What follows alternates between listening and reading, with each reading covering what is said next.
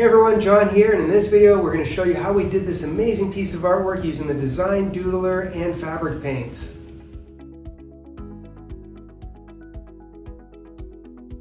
Here and get ready to be amazed. The Design Doodler is going to do multimedia, turning embroidery into art. We're going to take a picture with my iPhone, bring it into the waterlog software, create a watercolor effect that we're going to use as a reference point for painting this design with fabric paints, and then we used a graphite app to create the image that you see here on the screen. All of this was done with the Design Doodler using one simple tool, and that is a running stitch with a 2.5mm stitch length. The only time I changed the stitch length was at the final object, which is a big palm tree, and I changed that to 4.5mm just to simulate the effect that I would imagine with a palm. The trick to doodling is doodling at a consistent scale, and we teach you how to do that. Everything was done at a 3:1 scale, 300%, and as you can see, I just doodled my little heart out. It took me about an hour and 40 minutes to finish this entire design. After I finished the design, I changed the color, used a really long 6mm stitch length, and I created a almost stitch by number effect where I just did some outlines where we used the waterlog reference, the colored artwork, as a reference for painting in the design. And that is where Sammy Sampler, our incredibly talented sampler, she colored this in using fabric paints, and it took about 4 hours for her to do the painting on this design. Once it was done, while it was in the frame, we took it off the machine, and we also ended up removing all of those long stitches on the front and the back. Once the stitches were removed for the reference point, then we put it back on the machine and we completed all of the details, turning this into an incredible piece of embroidery art.